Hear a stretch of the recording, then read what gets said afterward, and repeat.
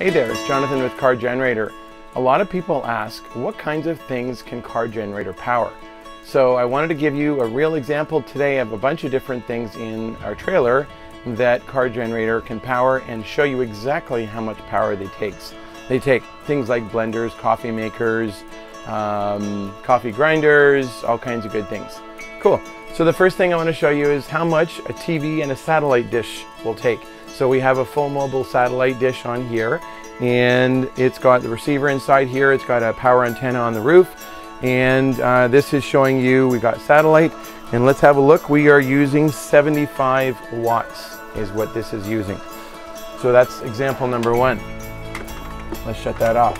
Example number two is your fridge, like this, running on, yes, there's cold beer in the fridge, yay. The second example is your fridge running on electric power instead of gas. Most RV fridges can run on gas, propane, or on electric power. So running on electric power, I just switched it over and it'll kick in a moment. And it is using 340 watts approximately. A fridge, an RV fridge will run 300 watts. I don't usually run it because it takes hardly any gas to run it on gas, and it's much more efficient. So, but just to give you an idea, an RV fridge running on electric takes about 300 watts, roughly. Now, let's have a look. We shut off the fridge, put it back into gas mode. Hang on a minute. While we're doing that,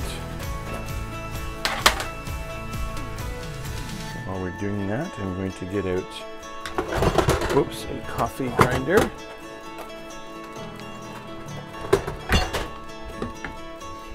Oh yeah, it's using 61 watts. That is using, sorry, 1 second. What is using 61 watts? What the hell is it plugged in? Oh, TV, yes, sorry. We already got the TV, right? Thank you. Is that one shut off?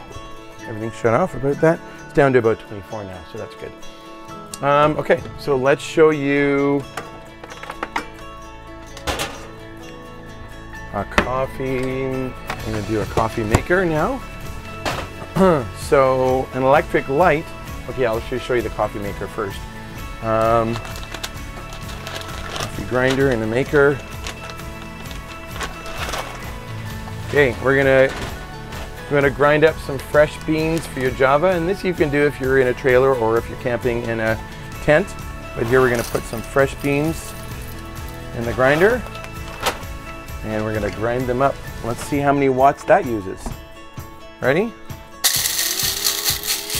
And we're using 123 watts, give or take, approximately. And the best part about this, smell of fresh coffee. Look at that. The smell of fresh coffee. There's nothing like it.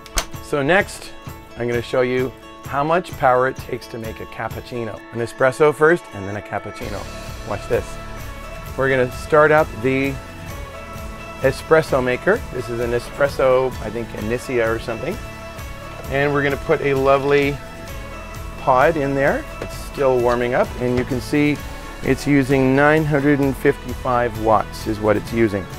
So that's about how much this one uses. Some of them are a bit bigger. Sometimes they require 12 or 1300 watts, but this particular one needs about 900. So now when we actually make the coffee, we're going to do this.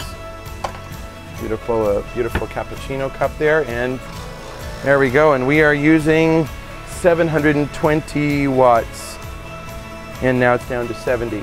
So it runs the pump and the heater in the coffee machine. Look at that. Oh my gosh, that smells so good. That's something to wake up to right there. So an espresso maker, about 1,000 watts. That's how much it takes. Now, as I make for my lovely wife every morning, a cappuccino. So I take this beautiful frother here, which is fabulous. I love this. This thing is awesome. It makes me look like a super pro. Pour some lovely fresh milk in there, stick it on the base, and fire it up. And we are using 426 watts approximately.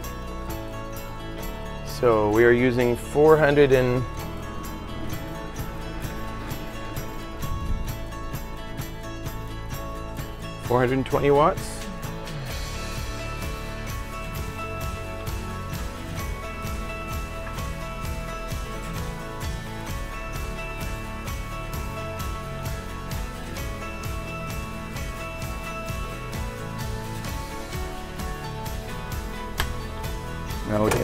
That'll turn steaming in just a minute. While that's steaming, I believe I'll have myself a beer. That, my friend, is the best part of camping, or one of them. Okay.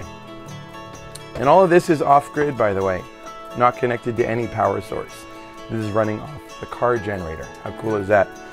So now we have nice, hot, foamy froth. I'm going to pour it in. There we go. Look at that thing. A nice big fat cappuccino. Yum. My wife gets one of those every morning, as many as she wants. Anyways, there's a good cappuccino right there. And this is running off the car generator. So that gives you an idea of those kinds of things.